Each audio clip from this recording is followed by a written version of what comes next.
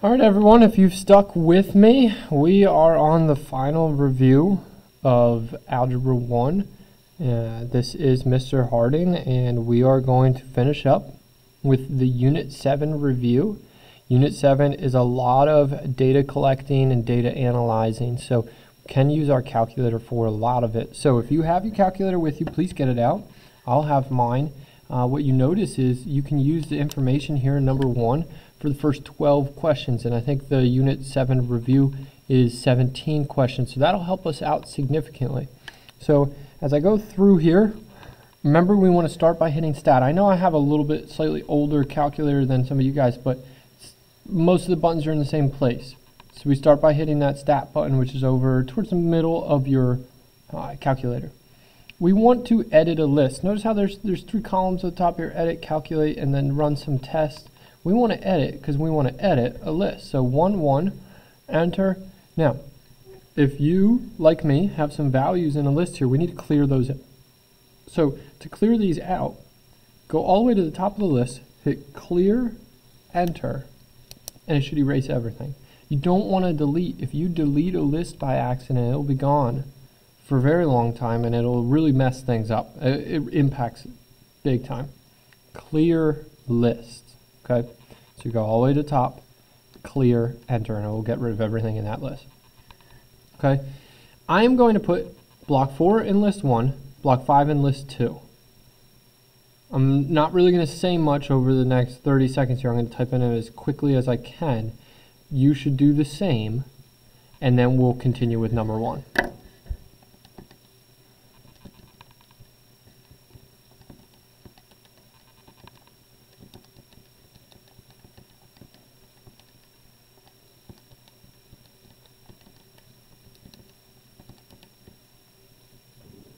Make sure, like I just did there, so I'm done with list 1, I moved over to list 2 to start typing in block 5's information.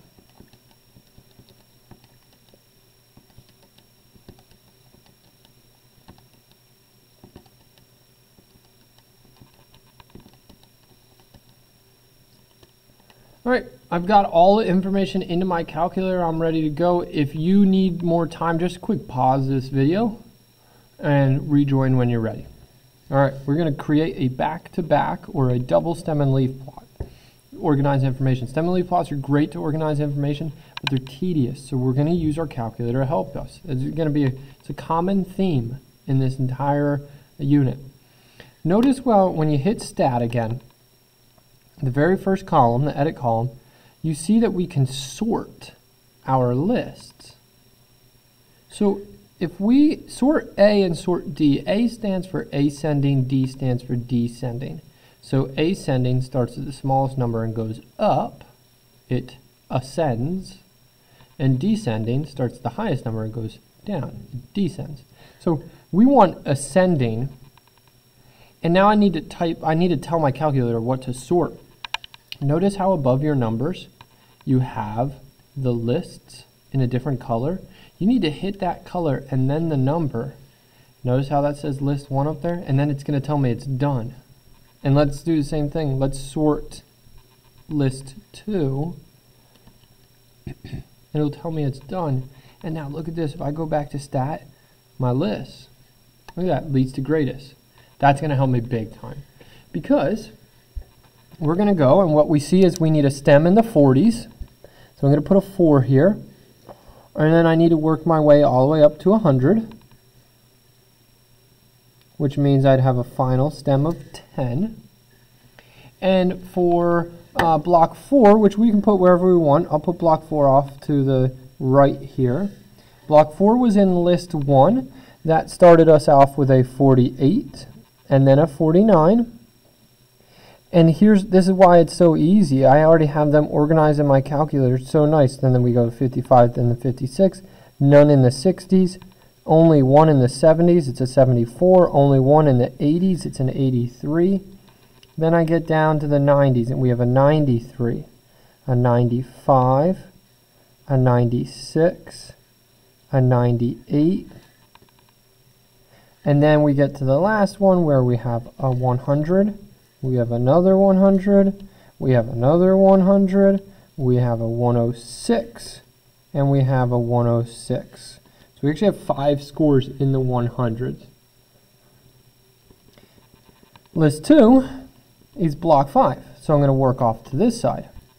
We had a 46, then we had none in the 50s, then we had a 64 and a 66, then we had 3 in the 70s, a 75 and 2 79s, then we had an 83 and an 86, then I had a 90, a 94, a 98, a 99, and then we only had one 100 in block 5. And so I've organized my information and my stem and leaf plot's finished. Now you need a key, so let people know what 4.8 means. 4.8 means they got a 48% on the test.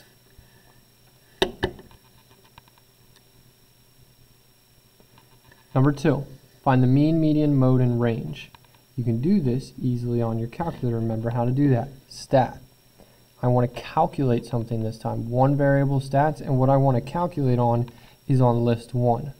And now I can see my mean for block 4. So block 4 had a mean of 83.93. That was the mean. And they had a median. Remember where you can find median? Median, you scroll down, median's MED, so they had a median of 95. Mode, unfortunately, you have to find on your own. So what's the most common number as I look here? Definitely those 3 100s. Range, I don't really need my calculator. I can use the stem and leaf plot. Range is biggest minus smallest. So 106 minus 48. Well, that'll give me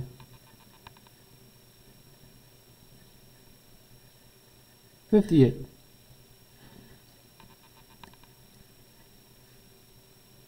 Whoops, I'm sorry I wrote that backwards. That seems weird, but range is 58. All right, block 5. I'm going to the same place. I'm going to go to my calculator. I'm going to hit stat. I'm going to scroll over. I'm calculating this time. One variable stats, but this time I want to make sure that it says list 2. And what I find out is the mean is 81.46. Remember, mean is at the top. It's where I call it X bar. That's what people call it. X bar. It's all the way at the top here. Scroll down, we can find the median, 83. Remember, mode is the most common number, so we're just going to look. Most common number seems to be a 79. And the range, again, biggest minus smallest, 100 minus 46 is 54. All right, so that's how you can use your calculator. Now that we have a good stem and leaf plot, we can easily answer 3 and 4. Which block had more scores in the 70s? 1, 2, 3. And this was, I should label this block 5, remember? So, block 5. Number 4, which block had more students with a 90 or above? Well, 1, 2, 3, 4, 5, 6, 7, 8, 9 in block 4 when they only had 5. So that's definitely block 4. All right. Continuing along, and I'm going to leave this because this might help. If the student in block 4 who earned a 55 would have earned a 70 instead, how would that affect? Well, before and after. That's what we got. We got a little before and after going on here. Before, when they had earned a 55, this is block 4. Block 4's mean was 83.9, so mean was 83.9, and the median was 95. All right, let's go change that 55 to a 70. Here's how using your calculator is so nice. Go, you want to edit. You want to change this 55 to a 70. Just highlight the 55 and type 70, and it'll change the 55 to a 70. And now I can run my stats on list 1 again, and I find out that the mean went up by a full point. The median, you might notice, didn't change. The mean went up because the person's score went up. Okay? And a mean is made up of all of the values.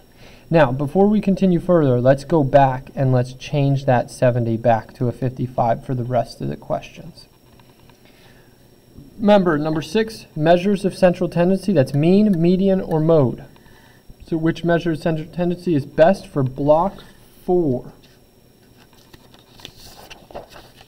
As I look at block 4, what they're essentially asking me is, and I'm going to throw out the mode because they're not asking me for the most common.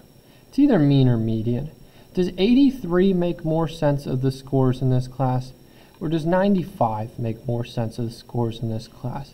And I think I'm going to go with 95. And the reason being, I have these really low values that are pulling the mean lower than what it really is. Most people scored around the 95. Okay? We had 9 people in this class score around that 95. That 83, we only have one person who scored similar to an 83, and it's because, again, that 83 got brought down by these 4 people who did not do well on this test. So I'm going to say 95. The median makes more sense. And the reason is the median because of the extremely low scores.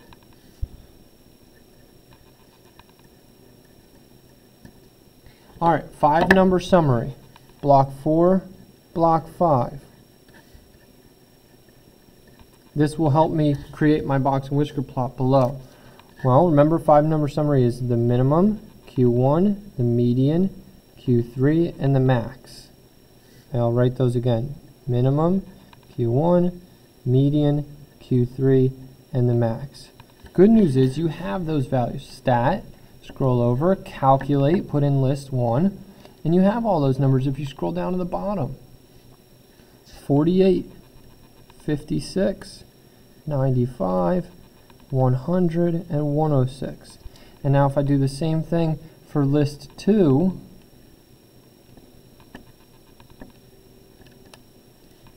and I scroll to the bottom, I get a 46, 70 and a half, 83, 96, and 100. You should have the same 5 values that I had. And now we can make our box and whisker plot. Now, I gave you a hint to count by 5. Think about the smallest we should start out is probably 45. Now I can count by 5s.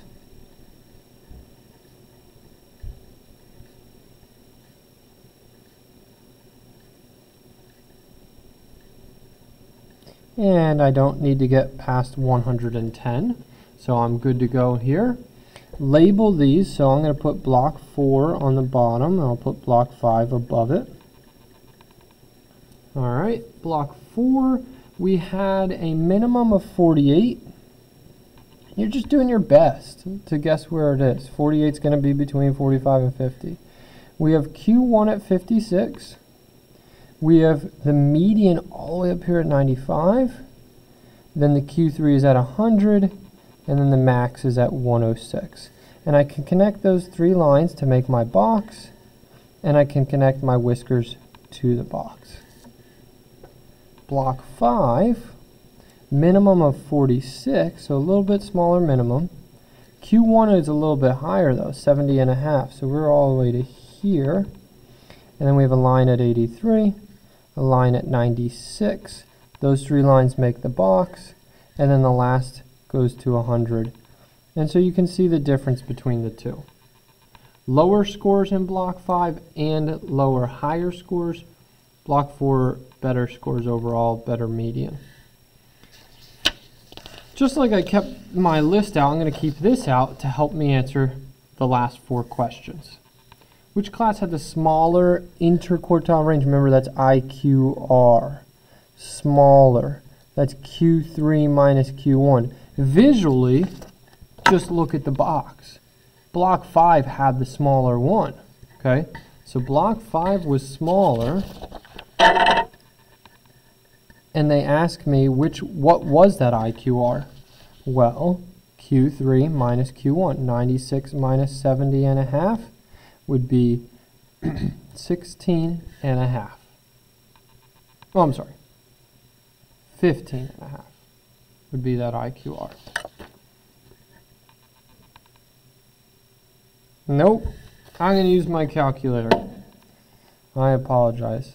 It should be 25 and a half. I messed up too many times, so I'm going to use my calculator there. 25 and a half.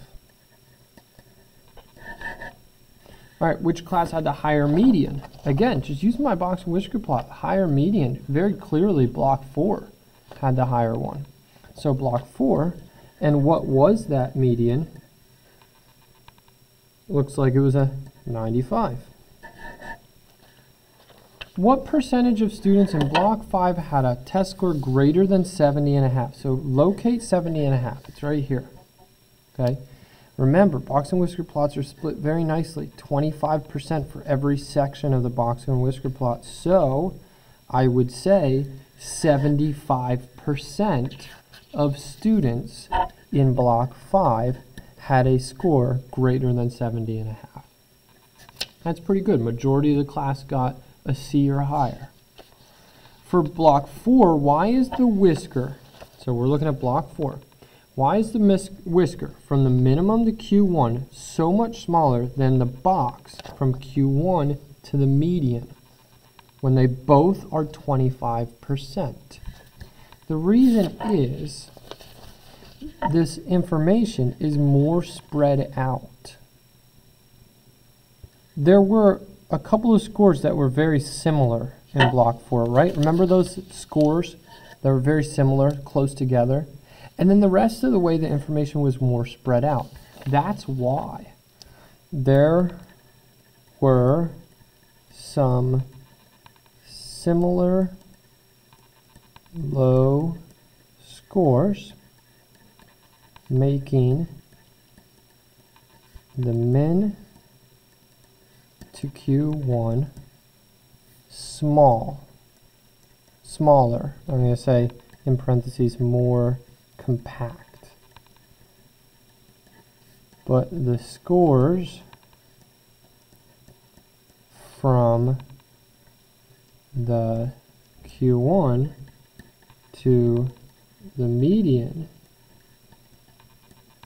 were more spread out. And that's the reality. That's why you have that different shape. All right, now we just have a couple of questions on a different situation, and then we have some probability questions, and we're done with Unit 7. So new stem and leaf plot. It doesn't really tell us too much, just 1, 0 is equal to 10. How many data points are there in the 50s? 1, 2, 3, 4. What is the range of this data? Well, biggest minus smallest, 58 minus 10 is 48. Remember, that's what range means, biggest minus smallest. What is the median? The median is the middle number. Two ways to find this. Remember our shortcut.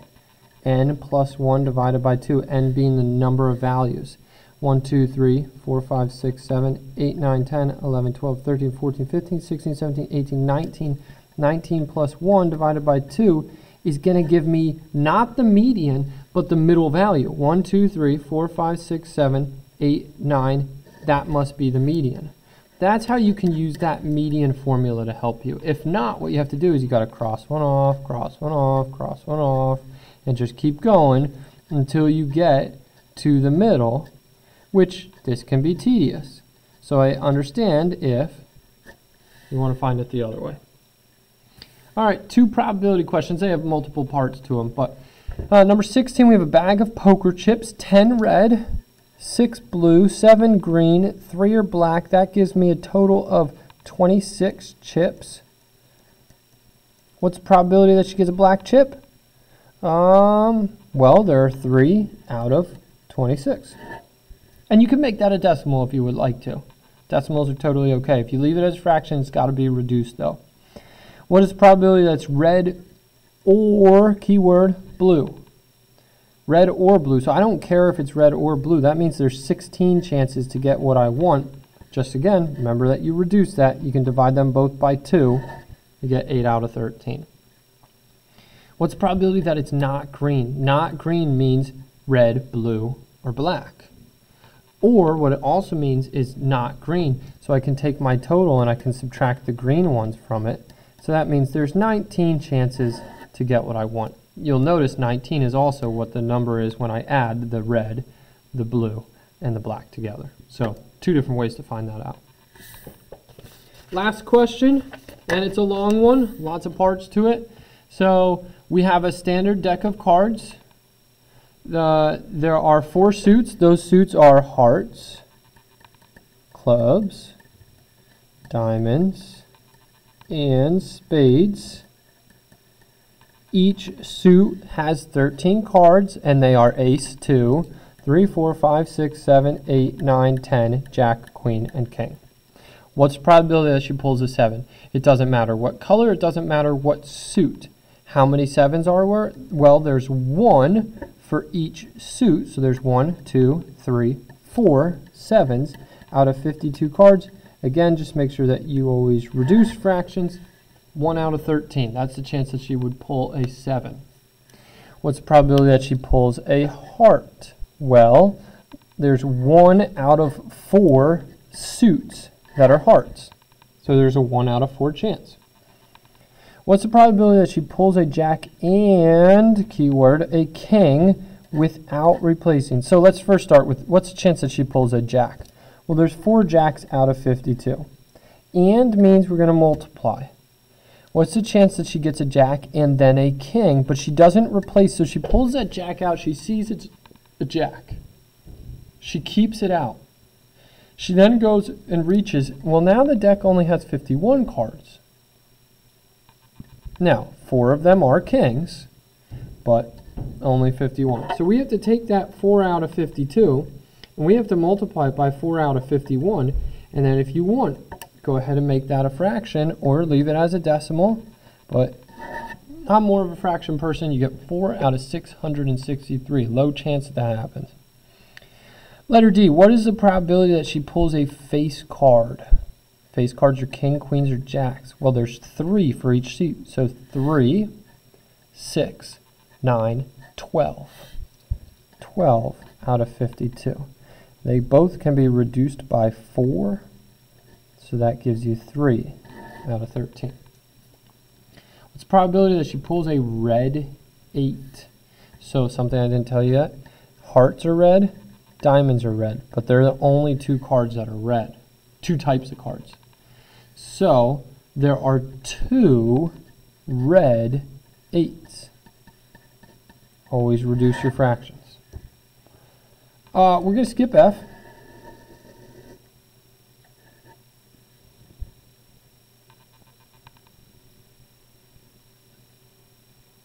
Actually, I'm sorry. I originally wanted to skip it, but I think I have since edited this question. It used to be on old packets a impossible question, but I think I have since edited it. So let's look at this again. She pulls. What's the chance she pulls a red card? Well, half of the deck is red, half of the deck is black, and means to multiply. What's the chance then she gets a diamond? Well, think about this. If she pulls out a red card, oh, nope, this is the impossible question still, or at least a little too difficult for Algebra 1. I did not edit this, so I'll explain why I didn't want this question to be here. This is tricky because that red card could have been either a diamond or a heart. And so you actually get like 2 different answers. What's the probability that she pulls a red card? Well, if that red card was a heart, then that doesn't affect the diamond. But if that red card was a diamond, then it does affect the diamond. And so it's just kind of tricky to think about. So we're going to skip that. All right, what's the probability that she pulls 2 aces in a row? Well, she's got 4 chances to get an ace. In a row means the first one's an ace, and, which means to multiply, the second one's an ace. But instead of having 52 cards, there's now only 51, because she's not going to replace that ace. And instead of being 4 aces, there's only 3 aces. So we can start to cancel some things here, and we end up getting, there's a 1 out of 221 chance. Very, very small chance that that happens. That concludes Unit 7. that also concludes the whole year of algebra and all of the reviews that we've done together. So if you've watched every video, hopefully it has helped you review.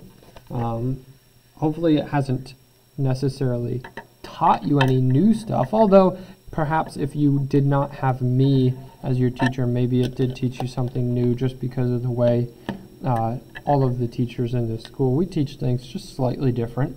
So maybe you did learn something new, but more importantly, it was just to help you review. So for one final time, if you didn't understand how something went down, ask your teacher for help. Don't try to learn from these videos. These are review videos to help you just make sure that you're on the right page and maybe clear up a question or two. But if you have lots of questions, if you don't understand what you're doing, ask your teacher. Good luck on your Unit 7 tests and good luck on the end of the year exam. And if you have any questions, just make sure that you ask me.